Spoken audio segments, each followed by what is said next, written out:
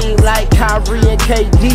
Or the Lake Show with King James and AD. Wish I could match him up with the bad boys from the 80s. But no black and white, I need that in HD. HenDawgz.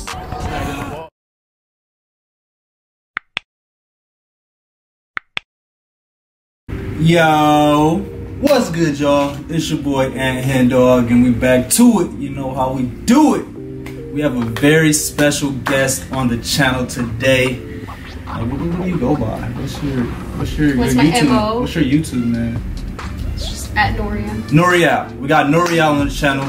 I think this was needed. Yeah, we needed a women's perspective for this because I was kind of, you know, I feel like I was a little biased in the first part because I was kind of, to me, I feel like there was really no dark side. There was no dark side to what the Lakers were doing. I mean, besides the fact that Magic was diagnosed with HIV, you know, that people were cheating on their wives. Norm Nixon was kind of jealous of Magic Johnson for the most part. Other than those three things, I wasn't really seeing too much of a dark side, but that's what part 2 is for. Before we get into it, make sure you hit that subscribe button, make sure you hit that like button, and go ahead and write something in the comments. Kind of give me your take on this Showtime era. You know, give me a more, and like I said in the first one, I don't really want y'all to just be bashing the Showtime Lakers. That's not really what this is about. This is more or less just kind of just, you know, seeing what they're saying in these videos, and we just kind of give our opinion on it. The great thing about you is you tapped into winning time. If you're not tapped into winning time, tap in right now. But both of us, we're both tapped into winning time. So it's kind of funny to kind of watch winning time, and then also see like the backlash that the real players give winning time. Yeah. Like the way that Magic feel, the way that Jerry West feel. I guess if it's not true. And then we get videos like this to kind of be like, this is the real, you know, of what really was going on back then. But I could see why it is the dark side, because I mean, the way basketball was back then is not the way it is now.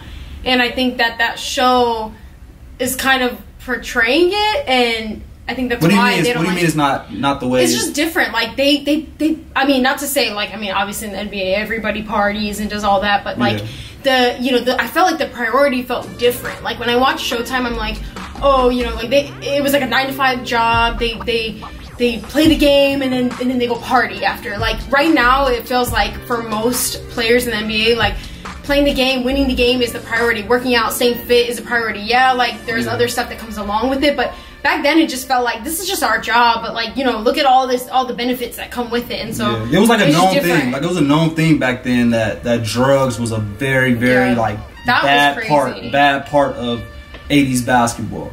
But let's get into this video. We're not about to hold y'all up too much. We're gonna get into this. We got what? It's a 14-minute video. So let's get into it. We got the dark side of Showtime. What the NBA doesn't want you to know, part 2. Let's get it. The hero at some point sees the dark side of his true hidden self. The side he's always denied for most of his life. This was that juncture for me. What do you get from that? Oh, that's Jerry West. Jerry West said that. He says the hero at some point sees the dark side of his true hidden self. The side he's always denied for most of his life. This is the juncture for me. What do you get from that? Like everybody has like a dark side to themselves, and like you can act like you're, you know, a certain way maybe. And I feel like this kind of goes along with how he was in Winning Time. Yeah. But he hates it. Yeah. He hates the way he was portrayed in Winning Time. Yeah. But this is a real quote from him, and I feel like. But if you are what you are, you are what you are. Like right. But is he just mad that someone else is portraying, that HBO is portraying him to be this way? And it's an opportunity maybe to just. And they want to make money off of the way I used to act. Like, yeah, he wants to. I mean, I understand though. Like you know, everyone wants to tell their own story, like whether or not it's true. Right. Like I would want, if I had the opportunity to, I would want to tell my own story or you know, explain better about who I am, not to have some, you know, show. Yeah, profit off of it. So I mean, I kind of get it. But like I said, that quote right there, I feel like it goes right along with his character in Winning Time. Yeah, 100%. The Los Angeles Lakers, one of the most decorated franchises that the NBA has to offer, with a total of 16 championships to their name. 17. Winning seems to be an inherent part of their culture.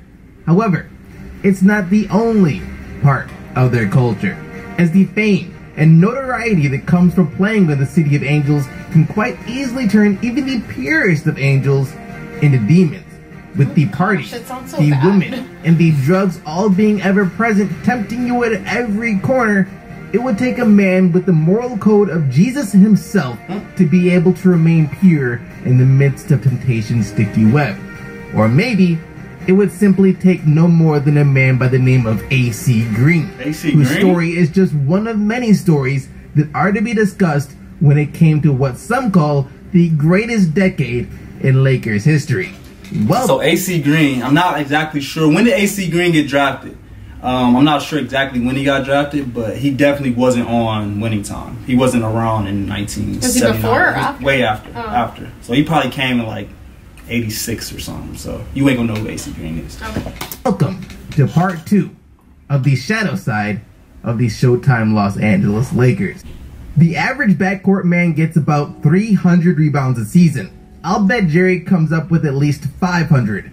He's the tallest 6'3" player I ever saw. He can go right up there with the biggest of them to dunk in the ball. He's a tremendous passer, a deadly shooter from anywhere. Most of all, he has the timing, coordination, and sixth sense to be at the right place at the right time. To those who knew Jerry West for the quick, tough, high-flying, explosive guard that he was throughout the 60s and early 70s, that would be an accurate description of the player who would become the icon of the league itself. For those who knew Jerry on a more intimate level, however, the words oddball, lunatic, uptight, and more than anything, perfectionist would be the words used to describe the essence of West. He was such a perfectionist, he has always taken losses very difficult. Losses were harder on Jerry than winning was good for him. Winning was great, but losing was that much worse for Jerry. It was always very, very difficult for him. During his playing career with the Lakers, West was often so wound up and uptight, and that merely missing a single shot could put him in an agitated funk for the rest of the game. Bro, there's no way that he's mad about what Winning Time is saying. This is literally exactly what they're literally explaining exactly the same way. And they're describing him exactly who he is. Like, so I mean, yeah. But I didn't know that's who he was though. Yeah. I just only information I knew about Jerry West was Winning Time. Right. And the fact that he came out talking about he want to take him to Supreme Court, I thought he was nothing like that. But this is a true story about, you know, what went on back then, and it's pretty much explaining exactly how it was. I think that's hella funny. It's a pattern of personality. That's hella funny. His need and desire to be perfect and do everything he could to help his team win on the court was so strong that West himself said that it would drive him to the depths of depression on a regular basis. His strive for perfection was, in a way, debilitating. That, though, mainly took place earlier on in his career. See, as he matured, he had learned to accept the fact that he could not be perfect through the help of women. I will lose myself in women, a lot of women, and I was married. I was bad. Jerry West. Former teammates, coaches, and anyone who was around Jerry enough knew that he had to have the touch of at least one woman before a tip-off to help him calm his nerves. Similar to Magic Johnson, for someone who refused to drink and smoke, women were the only outlet the West could seemingly find. That's his favorites at the time being airline stewardesses, as even professional athletes from different sports would often try their best to be around West, knowing that wherever he was, the women were sure to follow. However, while women may have helped West calm his nerves and subdue his madness, what West fully never grasped the ability to do was lower his expectations for others. As since West demanded a certain level of perfection from himself, he demanded an equal level of perfection from others. And I think that kind of is the reason why he was the way he was, because to have that mindset, to, you know, expect perfection out of yourself and out of your teammates, that's extreme. It's very extreme, but within all that, he felt that way, and they were still he went 1-8 in the finals. Like, he went to the finals nine separate times and lost 8 of them. So that's a lot of disappointment year in, year out. So I can see the depression, you know, building up from you wanting to be this perfectionist, but you keep failing year after year after year. Yeah, like, but you can only help a team so much. I feel like, like if you're a perfectionist, that's great for you, but what about all the other team players? And like, if you're still going against the Boston Celtics, who they had at that time, they had Bill Russell, They had who were some other guys on that Boston team with Bill Russell, but they were the Celtics was the legendary team. Like during that time, the 60s and 70s, before Magic, right. Boston won everything. Like they was beating Jerry West every single year in the playoffs. I mean, in the finals. So I can see it. I can see him being depressed. You know, trying to be perfect and failing every single year. But not even like even if you were winning, I feel like even if he was winning, he would still be the exact same way he is. Because that's, you think? Yeah, that's like it's like a personality kind Let me know what y'all think. Let me know what y'all think. I don't think it was a result of him losing that he became this like crazy, like, because that doesn't really make, he's just the way he is. And I feel like even if they were winning, he would still be as, you know, like, come on, let's work harder. You know those people, like, when you're like, you're winning and it's like, no, let's work harder. No, we got to keep going. Stop celebrating, you know. Right. Yeah, I don't know. You might be right. Let me know what y'all think, though. Trait of West would carry on throughout the entirety of his playing days and into his coaching day, where he would have his first encounter with a player who would, over the course of his career with the Lakers, would come to know the full depth of West. Jerry could never understand why his players couldn't go at it with the same ardor and passion that he did. Jack Ramsey. Jerry's just going to have to understand that there are only so many Jerry Wests around. That might be a problem that he'll have. Butch Van Bredikoff. Our guards could never seem to get the job done to his satisfaction. Kareem Abdul-Jabbar. Jerry West, as great as he may have been as a player, never should have coached a day in his life. Due to his inability to communicate exactly what it was that he wanted from others, combined with his short temper due to his uptight nature, the locker room for the Lakers was often filled with nothing but obscenities being shouted at the players for the mistakes that they had made. That's crazy. Former player for the Lakers, Ron Carter, once told a story of where during his first game with the team as a rookie, West was so livid in the halftime locker room that he punched a chalkboard and broke his pinky. The reason? He didn't think they had gotten Kareem the ball enough and were down by a point. Being down by a single point at halftime during the first game of the season was all it took for West to snap. West, though, meant no harm with his outburst, and his players knew all too well the type of person that he was, resulting in most of his players holding no hard feelings towards West.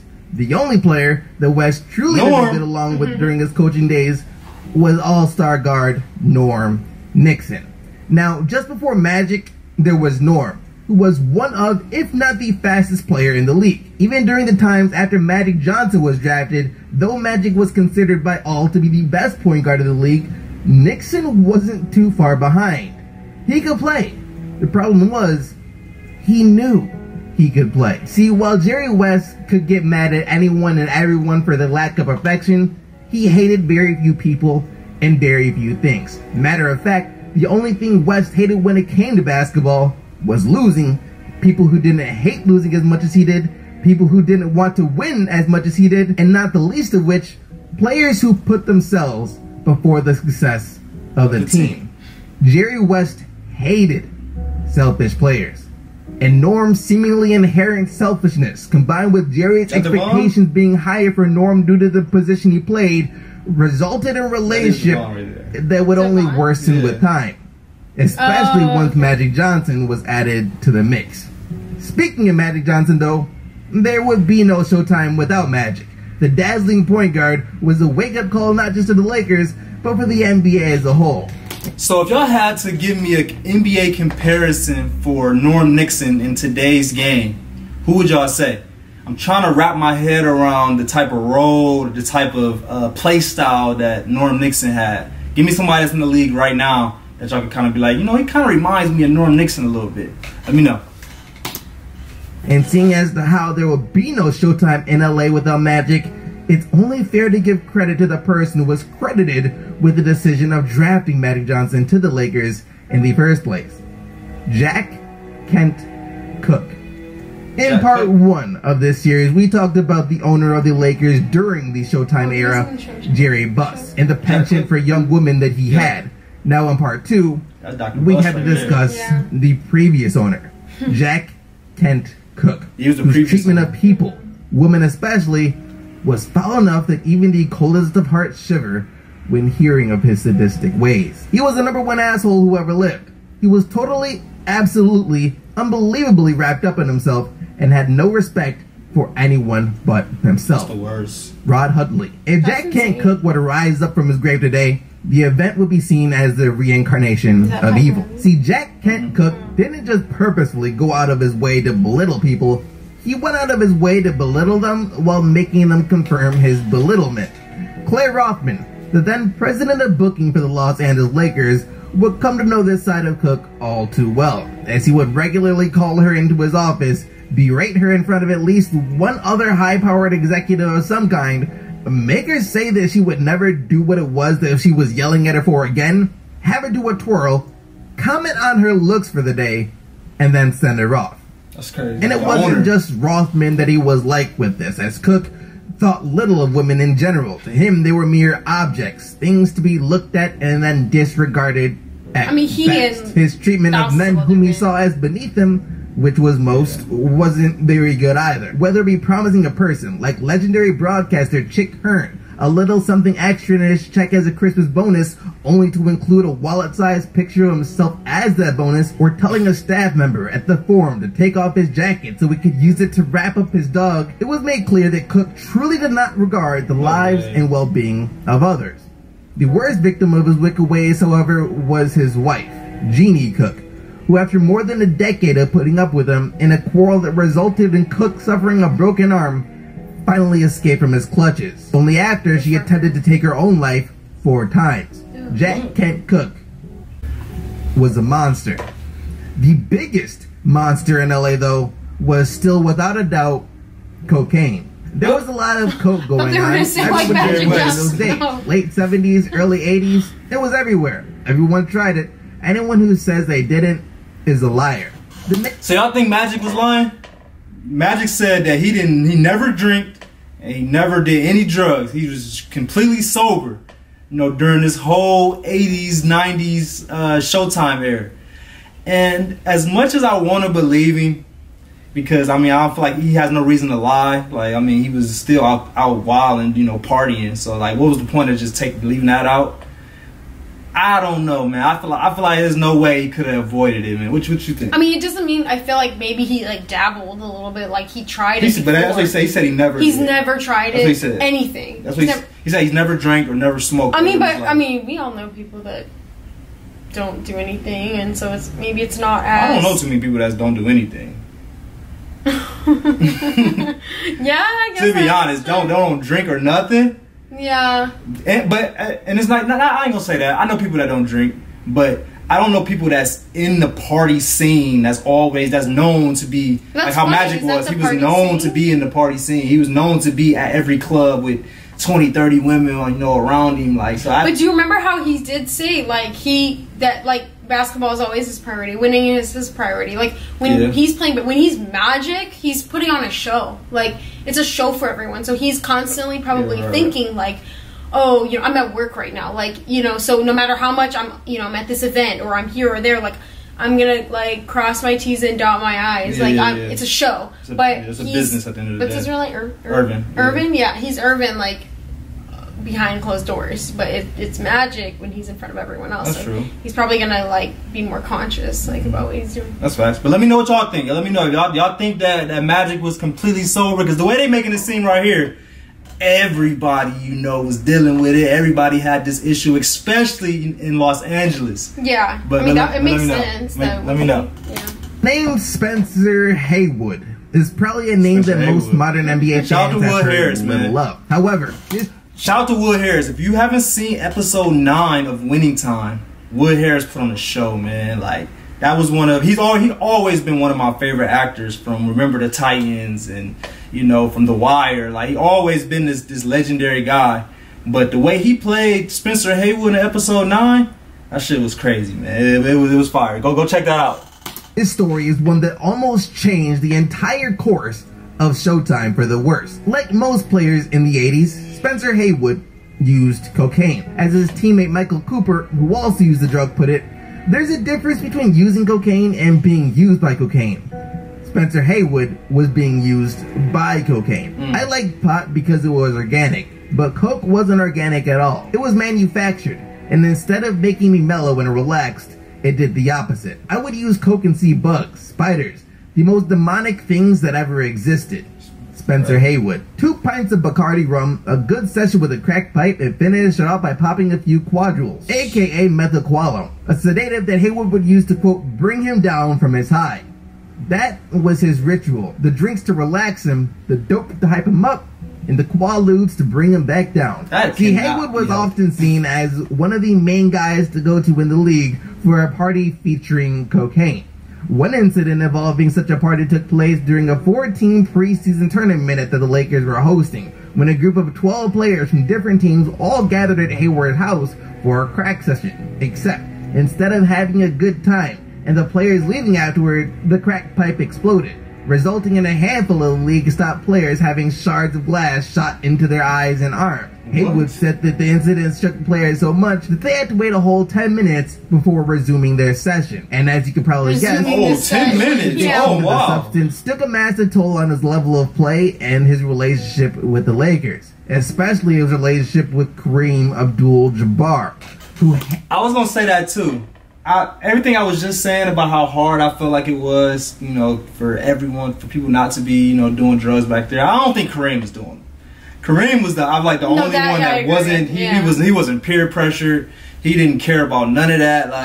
And I don't know if it's because he was. I think at this time he was like in his 30s, so he was just a little bit more mature than everybody else. I think Magic was younger. Magic was 19. Magic was 19. I don't know how old Spencer Haywood was. Spencer Haywood might have been the same age as Kareem. Now that I think about it though, but I definitely don't think Kareem was on that. I think Kareem was the one guy who, you know, if I had to say was living the perfect life back then, it was Kareem. I mean, I could be wrong. I wasn't there, but if I had to assume, that's kind of how I feel about Kareem. I feel like Kareem, you know, definitely was, what'd you say, dotting their I's and crossing their T's? Crossing their T's, dotting their I's, yeah. Kareem was for sure. He was just here for work. He was just playing basketball. He was supposed to. Right. He had already been like the 3-time NBA MVP. Like he was the best player in the league at this point. So he definitely held himself to a different standard than the rest of the team. Yeah. For sure. Hated Spencer Haywood, even though Kareem openly admits to having used drugs such as cocaine and heroin during his college days. Heroin? He saw what the drugs were doing to Haywood and how they were affecting the team as a whole. The worst incident coming during the playoffs, as despite the fact that Haywood and the Lakers were scheduled to have an 8 o'clock practice in the morning, Haywood found himself up at 3 o'clock in the morning smoking crack. Realizing that he needed to come down from his high before practice started, he began, of course, popping Quaaludes. And by the time practice did start, Haywood was still so messed up that he fell asleep at practice as soon as he arrived. Realizing what was going on, the head coach of the Lakers, Paul Westhead, instructed Haywood to head home. His time with the Lakers had come to an end. Infuriated by being let go by the Lakers, Haywood then decided he would take his frustrations out on his head coach, as he phoned up a buddy who dabbled in organized crime in Detroit. So wait, is this Haywood was completely... Is this kind of like detailing the end of the last episode we watched? Like when Kareem, they kind of like voted him off, and then he goes to that guy's door and he's like, "Do you still have guns?" Right. We ain't gonna give it away. No spoilers. But like, is this? I mean, I'm sure everything's dramatized and stuff, but like, is this? But the basis, that's why I think it's good for us to watch this, because this is giving us the true facts. Yeah. So that we can kind of see, you know, what was really real when we watched the show, and then kind of see what was dramatized too. But for the most part, the show is pretty accurate to me. Yeah. You know, I mean, that definitely, the show was my first impression on all that stuff. Yeah. It was my first impression. But now watching this type of stuff, like I said, like, it don't seem far off. But like in the show, it's funny because like maybe the show watered it down a bit, because in that scene, I don't think they were partying, but they were celebrating something. Remember, they were like at the Forum Club. They were all just kind of hanging around. They're like, "Oh, Kareem, like Cap, we have a problem." Like, Haywood's in the back, something. So that was in a celebratory or a more like relaxed environment. Whereas what they're insinuating in this video is what really happened was they were at practice. So if anything, the show kind of like watered it down. Maybe at least seemed like at least he was just partying when he was supposed to be partying. But who knows if this is true or? Yeah, I was gonna say this could even be dramatized. We don't really know the true facts, and that's where y'all come in. Yeah. I always say we got a job. Well, I always say I got a job, but for this video, we got a job. Yeah. Our job is to literally react to what we see in this video. Your job is to give me more information that we don't see in this video. So yeah, if y'all know the real facts and be like, no, what they just said in this video is dramatized too. This is false. This is what really happened. That's what I want y'all for. So let me know. Determined to take the life of his former head coach. They were going to do the job for free, for the sake of friendship and the prestige of having done a favor for old Spencer. He was trying to get him off. Spencer Haywood. The plan was foolproof, Spencer thought. His buddies would sneak into Westhead's driveway, cut the brakes on his car, so the next time he was driving down the long, winding road he lived on, bang, his life would end in a tragic car crash.